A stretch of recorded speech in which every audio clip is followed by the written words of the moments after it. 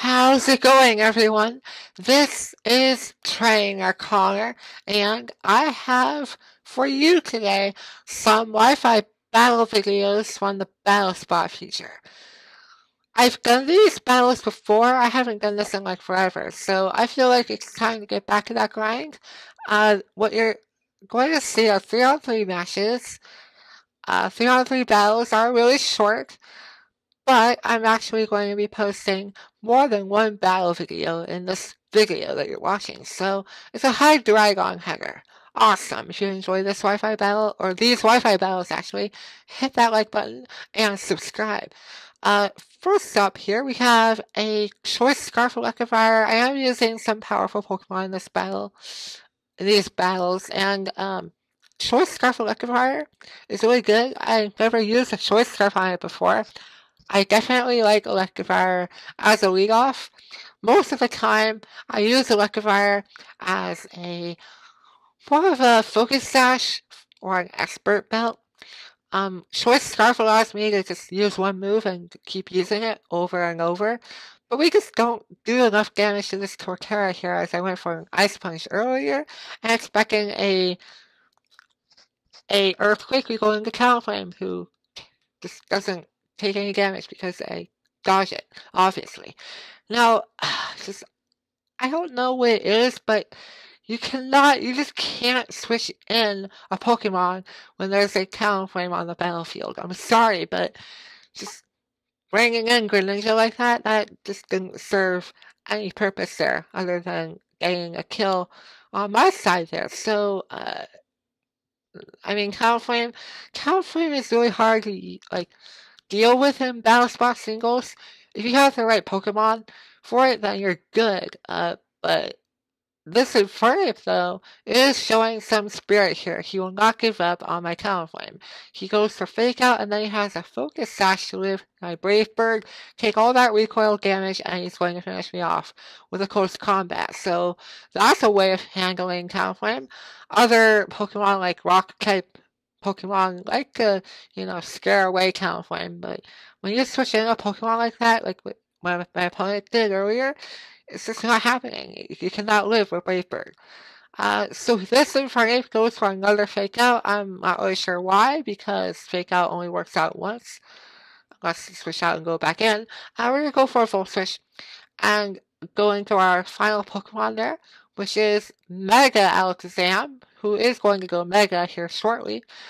And my opponent still has his Torterra from the beginning. So here's Mega Alakazam. I trace his Overgrow ability there, which will not help me out here. If I had Energy Ball, that would work, but I don't have Energy Ball on this set. I go for Psychic, and I don't take him out. I'm a little confused by that, because I feel like Torterra is more of a physical wall, but I use a special attacking move. Not sure what's up with that. And, of course, Alakazam's defense is not very good, so we're going to lose our Mega Alakazam there. But that's okay, we're going to go back into our Choice Scarf Electivire, go to the Flamethrower this time, and finish off Torterra. And that's the first battle there. But don't go anywhere, because we got another one coming up here. This time we're facing off against Ashley. In addition to having Mega Alakazam, I'm going to try out Mega Salamence as well. So, this should be fun. We're going to keep using Electivire, because Electivire is awesome. I really like Electivire as a lead. Now, Ashley has a shiny Greninja, and I'm going to go for a Volt Switch here. I was hoping that would kill, but that didn't. So I really should have stayed and went for a Thunderbolt. But that's okay. We have Venusaur this time. Venusaur can take a Dark Pulse. But unfortunately for me, I don't think that Venusaur can take an Ice Beam. Because, I mean, if it is a Mega Venusaur, which I don't have in this battle, I might be able to take an Ice Beam. I'm not completely sure of that range.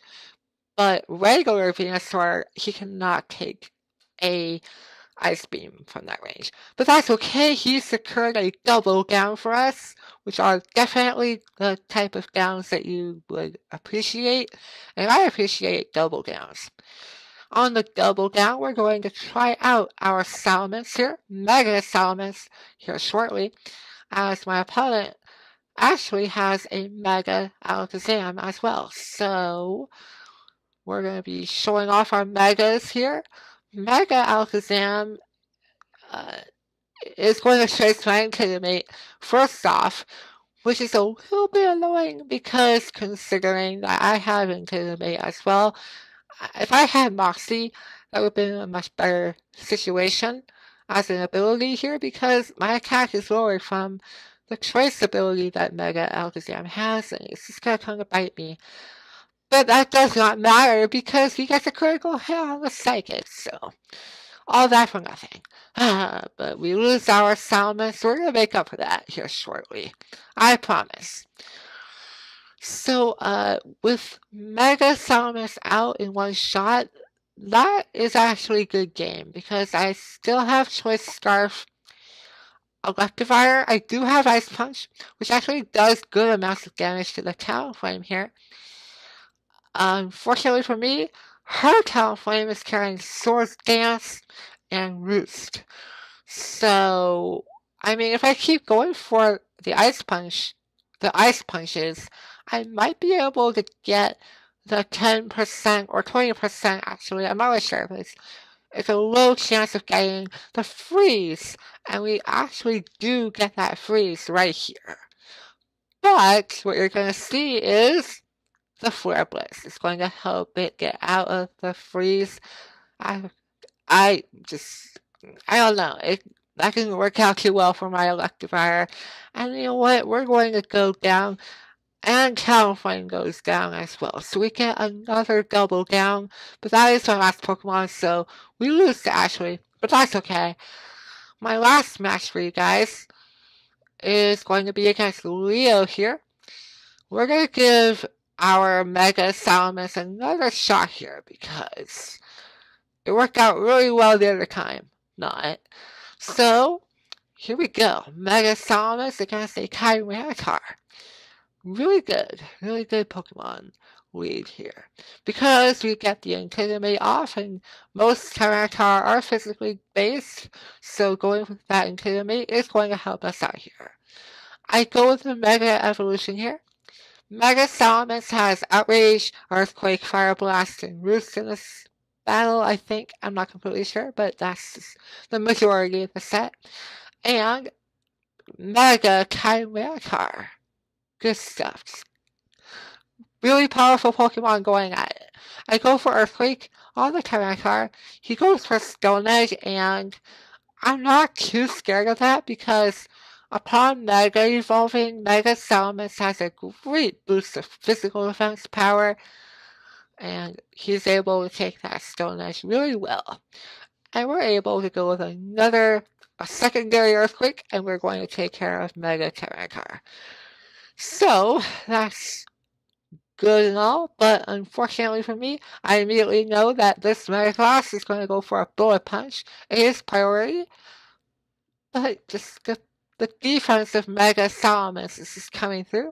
I go for Fire Blast, and I come out real short there again. I keep going really short on the damage rolls. It's really sad. And so this level 48 Metagross is going to take care of my level 50 Salamence, which is a little bit unfortunate, but that's okay. I know Talonflame is going to come in here and just go with another Flare Blitz, why not? And we can just take care of the Metagross from there and not take that much recoil. And I believe that my opponent's last Pokemon is going to be a Haxorus, which Haxorus can take a Brave Bird, I know, just from experience from my own Haxorus in the past. So all I have to do is just put a lot of damage onto this Haxorus as possible, and then we can revenge kill with my last Pokemon. So, unfortunately for me, yeah, we just come out real short again, and we're just going to go down to the Dragon Claw with a critical hit. but that's okay. We're going to go into our Venusaur. We can definitely take a Dragon Claw minus the critical hit and hit him with some Sludge Bombs. So that's it for now, guys. Hope you all enjoyed these 3 matches. And I will hopefully get back to posting more Wi-Fi battles for you guys. If you enjoyed this Wi-Fi battle, be sure to hit that like button and subscribe. I'll see you all next time. Alright, goodbye, parents.